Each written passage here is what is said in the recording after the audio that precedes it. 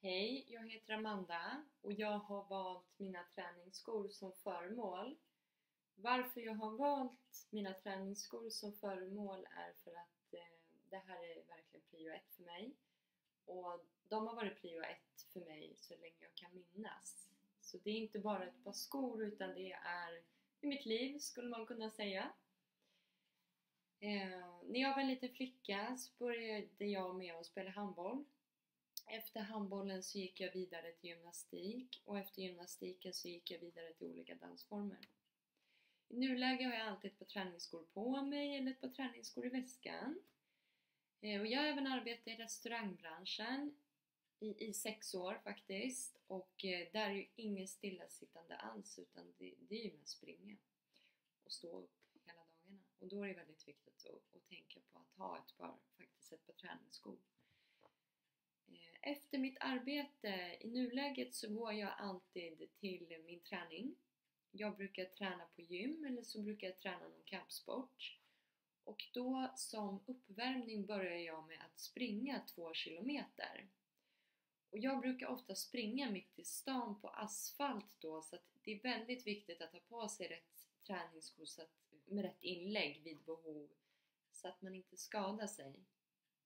Jag har faktiskt skadat mig och jag gjorde nyligen en fotoperation nyss faktiskt och jag fick hoppa på kryckor i 6 veckor och efter de här 6 veckorna så kände jag verkligen hur värdefulla mina fötter är. Jag är så himla glad att jag är pigg och frisk faktiskt. Jag jobbar som personlig assistent och då hen tyvärr inte kan gå. Det är jättehemskt och berörande att se utifrån. Så att jag tycker att man ska utnyttja sin friska kropp och sina friska fötter till att göra vad man känner för, vad man tycker är kul. Jag tycker det är jätteskönt att köra ett stenhårt pass och ta ut all sin frustration och aggression efter en hård, tuff dag på jobbet till exempel. Eller man kan ha en dryg pojkvän eller bråka med sin mamma liksom. Det kan vara vad som helst. Det finns så mycket man kan göra med kroppen och fötterna faktiskt. Fötterna är grunden till många olika träningsformer och rörelser.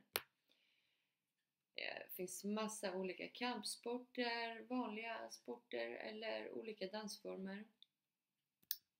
Jag tycker även att det är viktigt att ha ett bra träningsskor på sig på jobbet. Även om man sitter och jobbar på ett kontor. För det finns ju anpassningsbara träningsskor som känns som strumpor till exempel.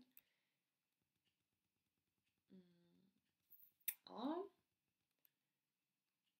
Idag är risken väldigt hög för oss kvinnor att få, som ni säkert hört, hallux valgus.